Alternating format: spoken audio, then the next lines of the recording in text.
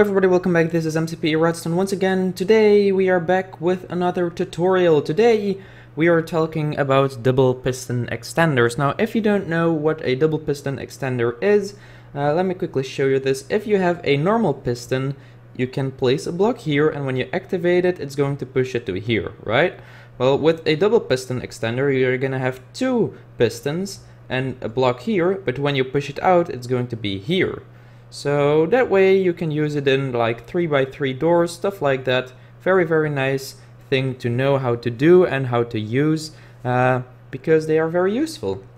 So how do you make a double piston extender in Minecraft Pocket Edition? So this is the one you're gonna use if you're gonna have a horizontal one. So let me quickly flick the lever and turn it off again. As you can see, it is going to turn on and off and pretty much retract nicely.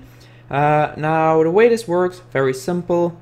Once you activate this, it is going to activate this piston, and this redstone will be on as well. So once this piston is pushed, this one will be pushed as well. Now when you retract it, it's going to be a bit different. This one is going to retract first, this one, because this is going to be turned off immediately. Then this one will be turned off, retracting this piston back to this block. However, because of the fact that for some reason when you retract a piston that is holding a block, it doesn't take the block with it. So in order to fix that, we're gonna have these two repeaters give this piston another pulse. And if you want to see that, you can put this in slow motion. So as you can see there, when I turn it off, you can see how that works. Over here we have another version of this, and this is pretty much a vertical version. So once you flick this lever, we're gonna have ourselves a double piston extender going up. Once you flick it again, very simple, it's going to retract itself. So let's get on to the tutorial.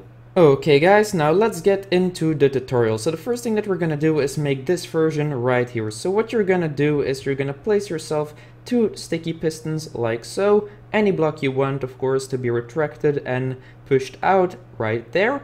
Then you're gonna place three repeaters, 1, 2, 3, and redstone going all the way around.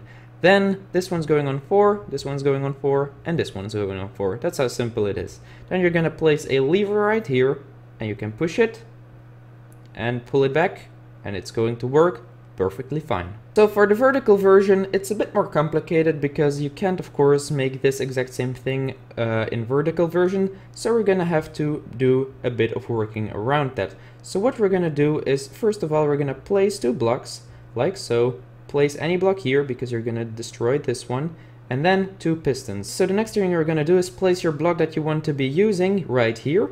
Any block here, two blocks like so, and break the middle one. Then we're going to be putting our lever here, place three blocks like so, 1, 2, and 3.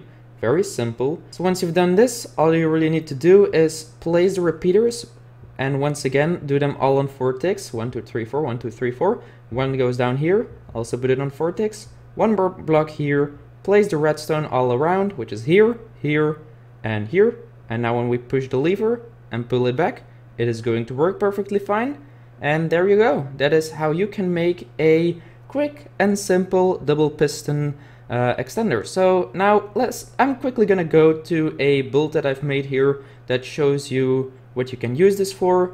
As you can see, this chest is being pushed out quite far. It's going to be pushed out not just only in the wall, but all the way out of here. So yeah, that's pretty much this exact double piston extender that is worked into this. As you can see, that's how it works, that's what it looks like. And anyways guys, if you did enjoy this tutorial, make sure to leave a like, subscribe, and comment for more redstone tutorials. And if you enjoyed this, tell me in the comments what you want to see next. I will be making a ton more redstone tutorials, of course. And yeah, I will see you all in the next one. Goodbye.